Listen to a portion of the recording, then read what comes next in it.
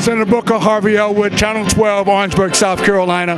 Tell us about the significance of the night and all the work you guys are doing here in Washington, if you will. Well, first of all, my shout out to everybody in South Carolina. I'm looking forward to getting down there. I want to give my best to Betty Henderson. She's the soul of our country, really critical to our future. And of course, Congressman Clyburn, who is my leader in the Congressional Black Caucus. So South Carolina, keep holding it down, and I appreciate you. And a lot of South Carolina here, folks from all over the country, right here in Washington, D.C. for the Congressional Black Caucus. Now, this is the conscience of the Congress and really representing millions and millions of Americans of all backgrounds, as well as African Americans. And this is our annual gathering where we talk about the pressing issues of our time, the urgent policy that we need to put in place, and the fight that we have to take back to our communities, our neighborhoods, our counties, our towns. 2018 is a big year. 2018 is a really big year for elections. This November, what are we looking at down the road? Well, you know, this is important. In South Carolina, up and down the ticket, all across our country, up and down the ticket. We need to take back state houses, state legislators. We have critical governor's races from Georgia with Stacey Abrams to Gillum in Florida. We have important congressional races that are necessary, essential to check Donald Trump. We need to take back the House of Representatives because right now he controls the House, he controls the Senate, he's trying to control the Supreme Court. We need to check and balance that power. What about state races, state houses, and council, county council, city council? Well, you know, as a guy who started as a city council person, was a mayor, our whole nation is built from the grassroots up. And if the Democratic Party does not have strong grassroots base, then we are never going to have a strong nation. But more than this, people don't understand that state houses, your state legislators, they make up how we draw congressional lines. They do things like gerrymandering. They're passing legislation that is discriminatory and impact against African Americans. We saw this in North Carolina. So those seats are important as well? No, those seats are essential. Okay. Those seats are essential. Okay. Not important, right. Essential. And that's why we all have to understand we got to go out and vote from the top of the ticket to the bottom to the top.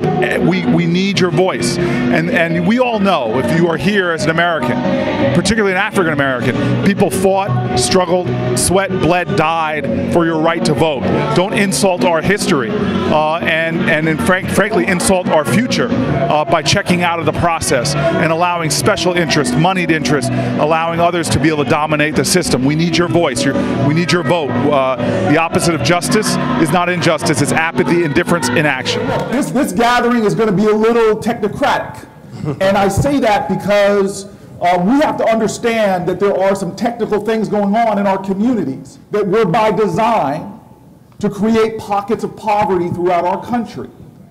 You have to understand that we have to start thinking constructively about our communities because economic changes continue to happen. And the headwinds are working against Americans as a whole, but African American communities in particular.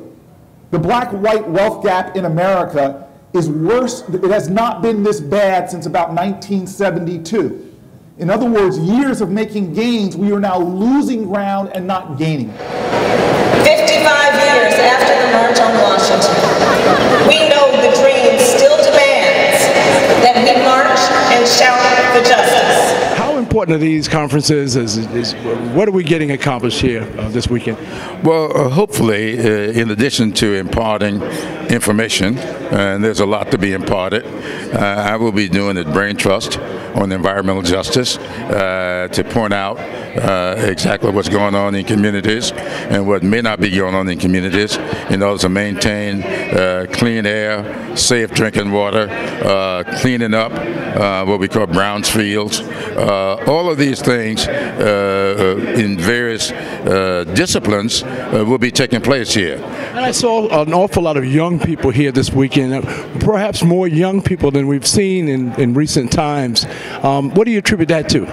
Well, my Omega brothers decided several years ago that they would undertake a fatherhood initiative, my brother's keeper initiative, all of these male-oriented initiatives to do what we can to lessen our deaths on the streets, to lessen incarceration, to lessen those things that entrap African American young people. And so that's what this is all about, making sure that we do our part to try and get our young African American men engaged in the process in such a way we can begin challenging African American women for leadership in civic orientation.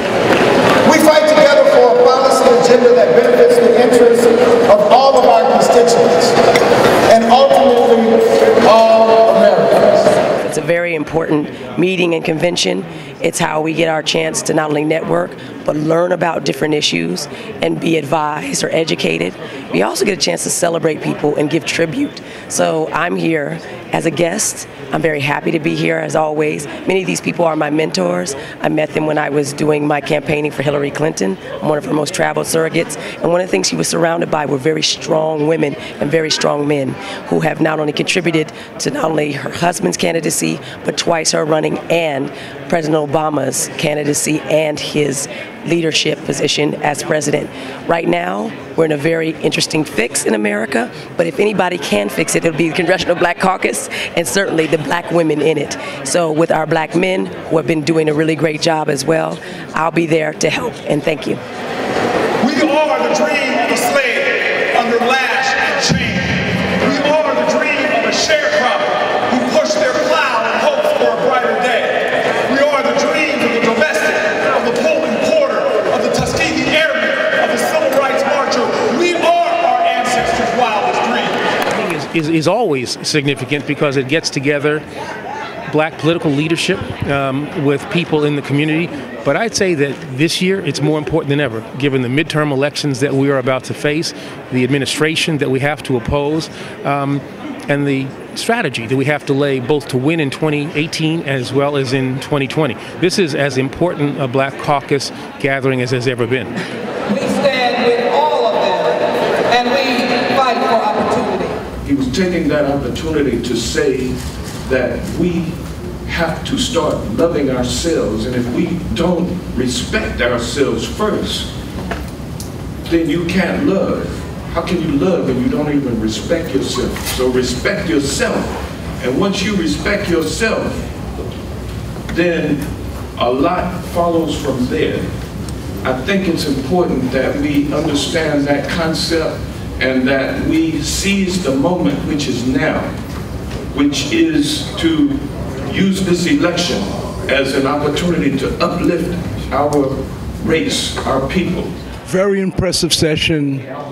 Omega Psi Phi fraternity, national organization, international actually, doing great work. Talk to us about the male initiative, and just to go into your comments a little bit more if you like. Okay.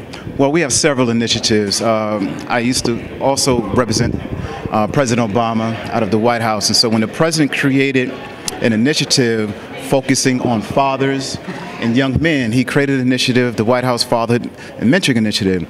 So I spoke with the president, and he said, you know, I need as much help as I can get.